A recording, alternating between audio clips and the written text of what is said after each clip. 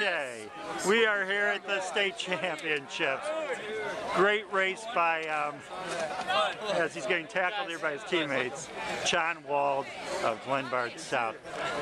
Before we talk about the race, what was going through your mind at the beginning of the season with your foot and all that? I mean, injured. Were you a little nervous during it? I was really nervous. I was like, I haven't been training, I haven't been racing.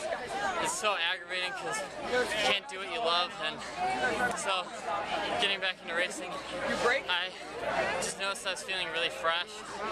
And I just loved every single race. I had to take advantage of every opportunity since I didn't get those earlier races.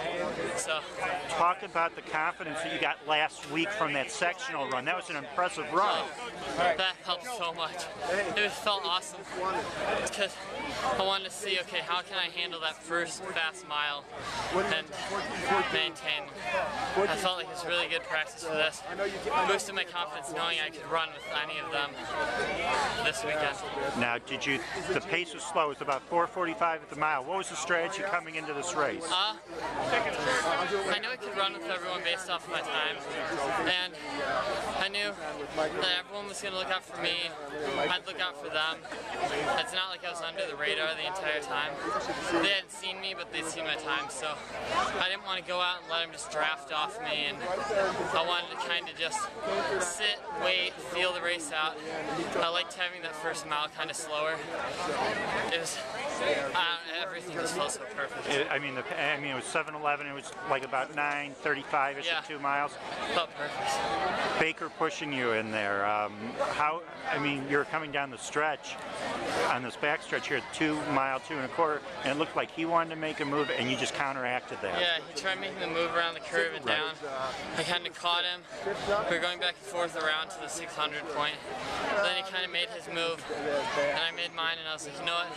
I just have to leave it all out on the course and just fight through all the pain, block it out, just think this the finish line. I have to get there before everyone else, and that's the only thing I had in my mind. When did you know that you had him? I don't know, not until I crossed the line. I just heard everyone screaming so loud, and it was just crazy. The feeling crossing the line, how was that? It was so good. I couldn't even describe it. It was a mixture of relief. I wanted to pass out. My head hurt, my whole body hurt, but it felt such a good pain. It was awesome. Fantastic race today. Congrats. Did you expect that time, 14:16? I don't know. That's one of the top times for a junior ever on this course. Yeah. I had no clue. You were just going for the win, right? Yeah. I just saw the award ceremony when I was on the bus waiting.